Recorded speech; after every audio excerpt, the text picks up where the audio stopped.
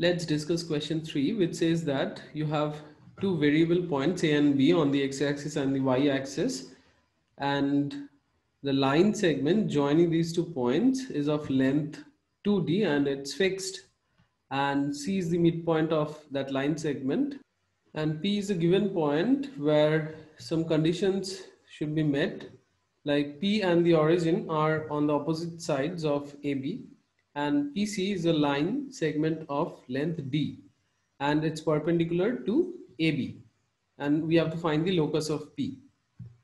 So let's first draw the diagram.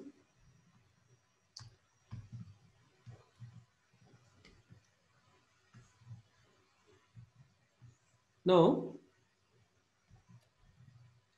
here you have this AB, so A is on the x-axis and B is on the y-axis.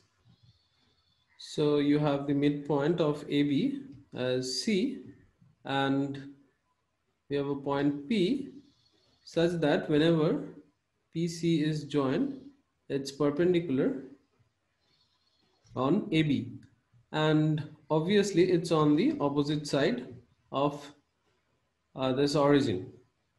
So now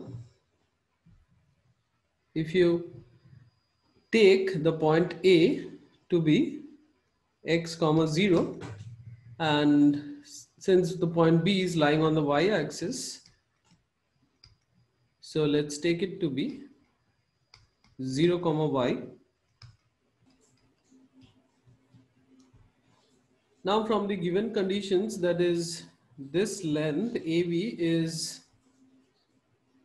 of length 2d, and so since we have taken our coordinate of A as x comma 0, so this length is of x and this length is of y, and so from Pythagoras theorem we have x squared plus y squared is equals to 4d squared, and the coordinates of C is nothing but x over 2 comma y over 2. And now if you find out the AB vector, so it's minus x comma y, and since PC is perpendicular on AB, and so we have the orthogonal vector to be y over root over of x squared plus y squared and x over root over of x squared plus y squared, and we know that x squared plus y squared is 4d squared, so if you take it out from the root over portion, so you get 1 by 2d y comma x. And so now if you want to find out the vector PC, that is nothing but its length is given to be d, and so it's d times the vector E, and so that is 1 over 2 d times d y comma x, and that is 1 over 2 y comma x. And from here what we can get is the coordinates of P, and so the coordinates of P are the coordinates of C, that is x over 2 plus y over 2 and y over 2 plus x over 2. So this is the coordinates of P, the point P, and so that is x plus y over 2, x plus y over 2. And so from these given coordinates of P, we can say that the point is lying on the line y equals to x. And so since the point P is lying on the line y equals to x, so that means its locus will be a straight line. But again, it's not covering the whole of the line y equals to x, so a part of it. So then we have to find its minimum and the maximum. Now we have the condition, that is x square plus y square equals to 4d square, and we have to find the maxima and minima of x plus y over 2.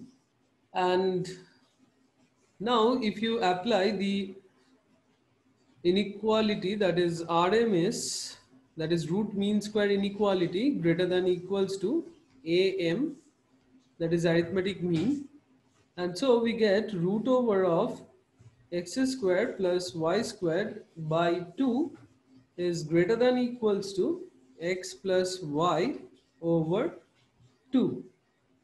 And so from here we get root over of 4d square by 2 is greater than equals to x plus y over 2. And so this is equal to root 2 times d greater than equals to x plus y over 2. And now we know that the equality occurs when the two variables are equal. So we get x plus x over 2 is equals to root 2 d. And so we get x is equals to root 2d. And so the y value will also be root 2d.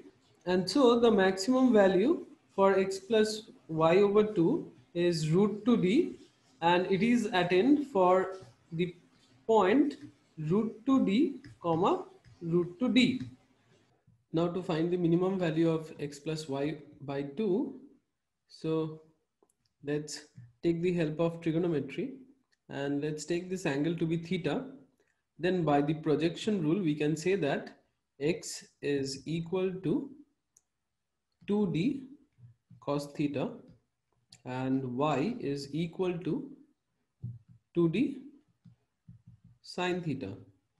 Now we have to find the minimum value of x plus y over 2, which is 2d cos theta plus sin theta by 2, and that is d cos theta plus sin theta.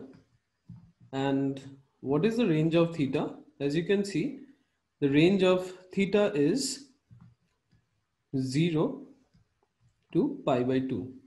Okay, so since it has to lie in the first quadrant, so the range of theta will be from 0 to pi over 2. So theta is from 0 to pi over 2, and in this range, now let's multiply with root 2 and divide by root 2 cos theta plus 1 by root 2 sin theta, which is equals to d times root 2 sin theta plus pi by 4. Now theta plus pi by 4 is ranging from pi by 4 to 3 pi by 4. And now since theta plus pi by 4 is inside the open interval pi over 4 to 3 pi by 4, so we have sine theta plus pi by 4 will always be strictly greater than 1 by root 2. And so root 2 sine theta plus pi by 4 will be greater than 1.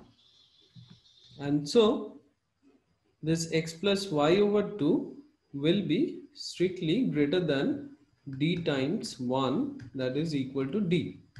And so the locus of P will be t comma t, such that t is strictly greater than d and lesser than equals to root 2 d. And so we are done with question 3.